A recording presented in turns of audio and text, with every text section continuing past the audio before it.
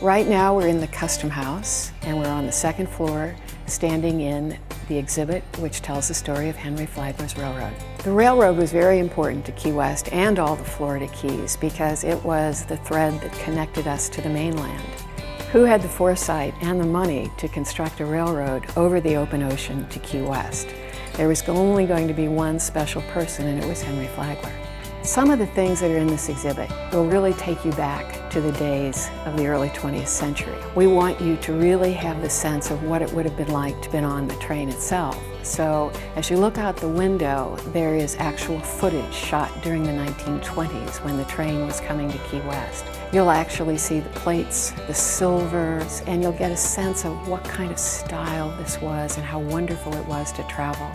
You'll also meet some of the people that worked. You'll see their tools, you'll get to lift one of the mallets that they pounded the spikes down with, and you'll get to actually see what they said and how they felt about it. I think it's hard for people in this era to even imagine what it took to build a railroad. And when you look at this toolbox and you see the kind of implements that are in it, it gives you a sense of the power and the individual drive it took to make this great adventure come through. Many people come to Key West on the Overseas Highway, which was at one time part of the railroad. I'd like to invite everyone to come to Key West, to learn our history, and to have a seat on our rail car and experience the early 20th century.